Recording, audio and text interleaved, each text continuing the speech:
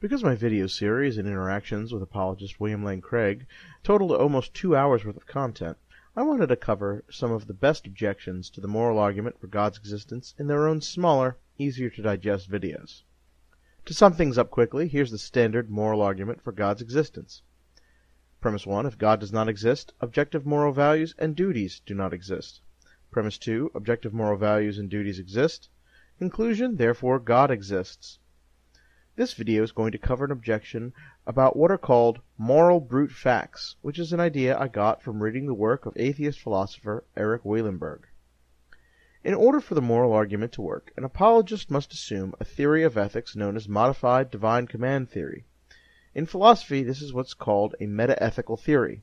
That is a theory that attempts to explain what makes something morally valuable and what constitutes our moral obligations.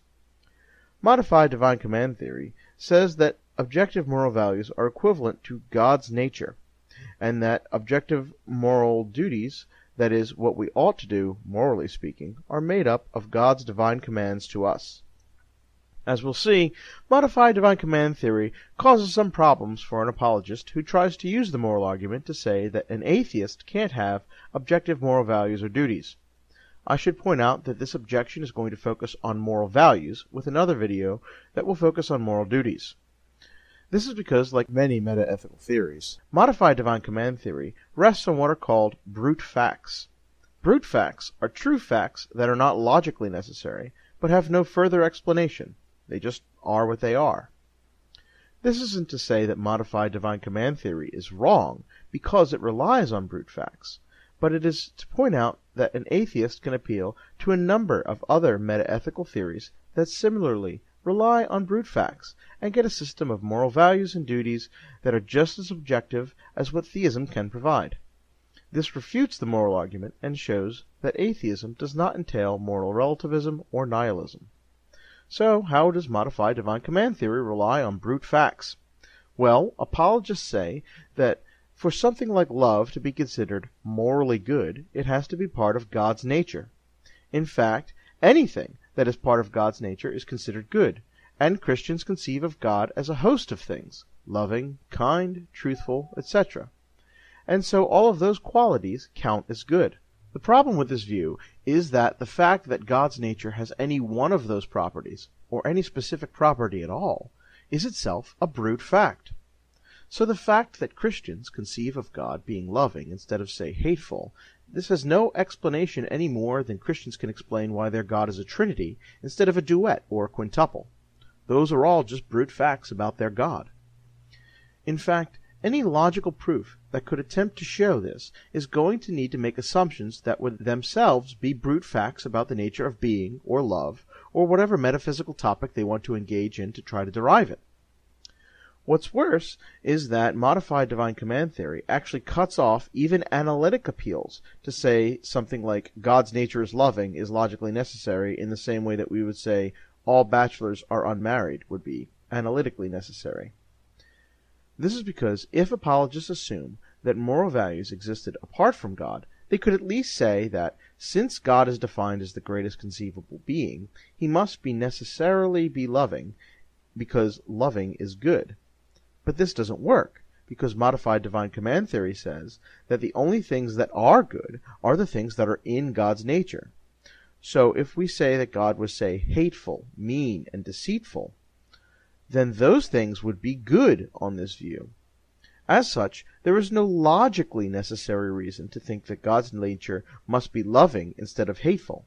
It just happens to be that way, according to apologists' own view. Similarly, apologists can't appeal to their conception of God as a necessary being to explain why God's nature has one set of properties over another.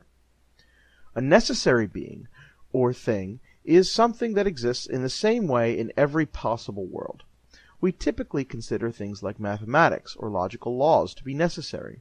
So when we say 2 plus 2 equals 4, there is no possible world where 2 plus 2 equals 5.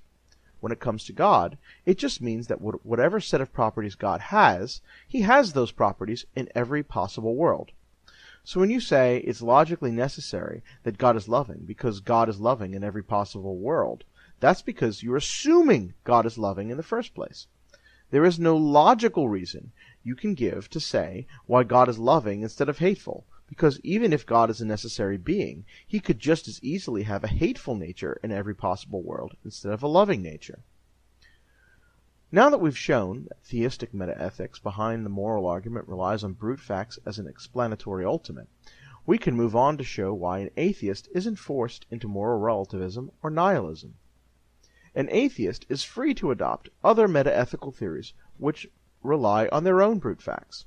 There are theories such as Platonism, where the form of the good just exists. Modern defenders of this view would be philosophers like Eric Wielenberg in his book Value and Virtue in a Godless Universe. There are other ways to answer this question without resorting to Platonism, though I'll touch on them in another video in this series. In many metaethical theories, we're going to end up with some kind of brute fact as our explanatory ultimate, or the ultimate stopping point for our moral theory. A theist or apologist may not like the brute facts that are used in atheistic ethics, but then atheists and philosophers have issues with the brute facts that apologists use in the first place. Like nearly every issue in metaphysics, we end up arguing over unprovable intuitions. Either way, disagreement about the basis for ethics does not mean that atheists don't have objective ethical systems or lack an objective basis for moral values and duties.